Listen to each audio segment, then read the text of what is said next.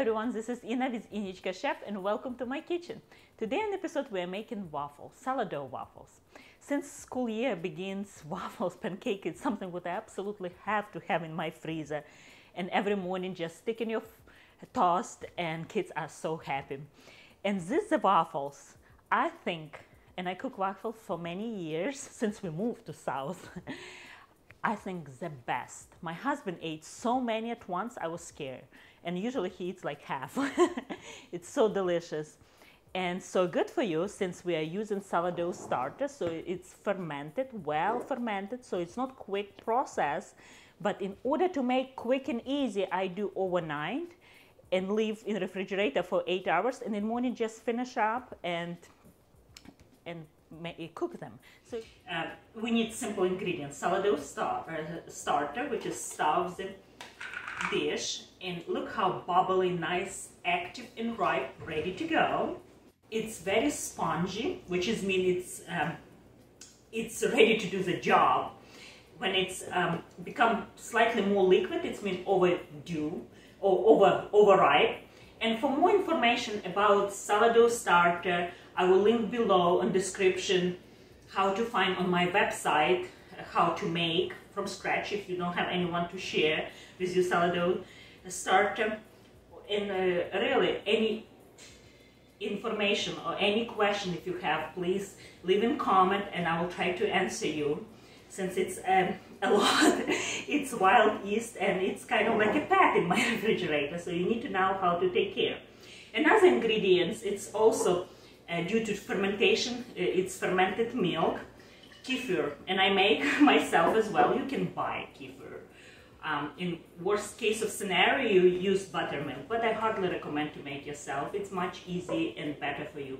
And again, on my website, I have information a lot about kefir, why we need to make and how to make. It's easy, really easy. I always have in my refrigerator. And the third ingredient is just plain, organic, unbleached, all-purpose flour. That's it. And for the sponge, we need starter,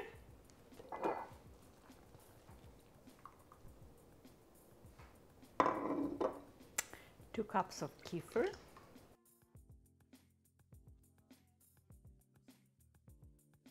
and 3 cups of flour.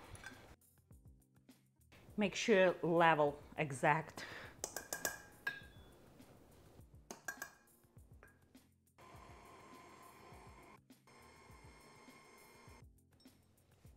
So consistency almost like pancake batter.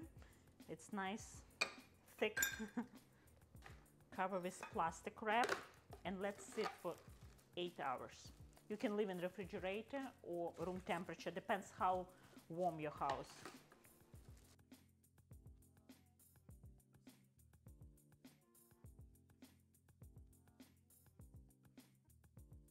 And 8 hours later, the sponge is nice and puffy and spongy, has some bubbles, ready to do the work.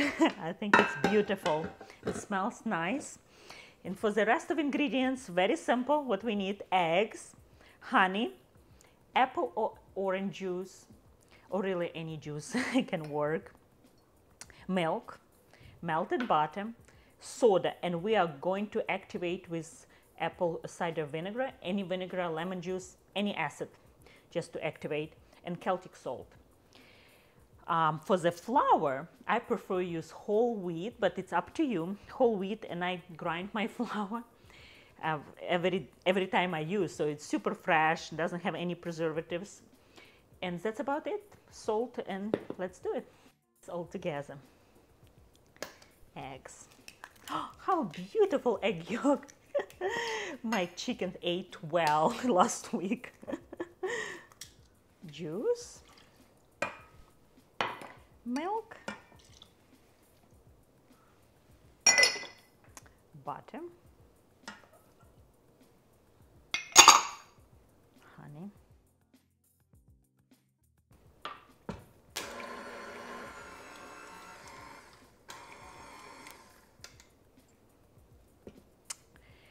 salt, a little bit more,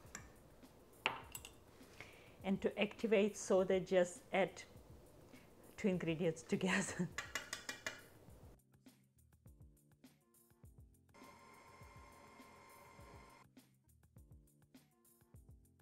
This recipe, just like for pancake or muffins, you don't want over mix. Just enough to incorporate all ingredients, and we stop and see those lovely bubbles and ready to cook them.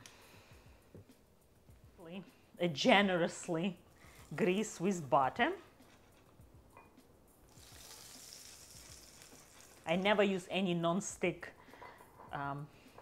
whatever is in spray. I don't like it. I always use butter or coconut butter.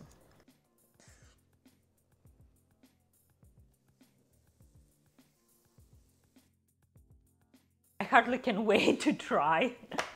They smell so good. Oh my goodness. Oh. And I like to eat my waffles or pancakes with honey. My husband prefers maple syrup, but I love honey. Of butter or cream fresh, that's what I like. Oh my goodness, it's so soft and spongy and slightly crisp outside and soft inside.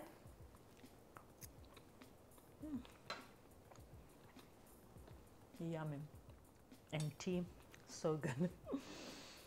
I hope you enjoy my video, and as always, for full recipe in description below, similar recipes like buckwheat pancake, crepes, or other recipe I will link as well. And please give me a like and subscribe. And for my next video, we're going to make lentil soup. Hope you will try this recipe soon, and bye, see you next time.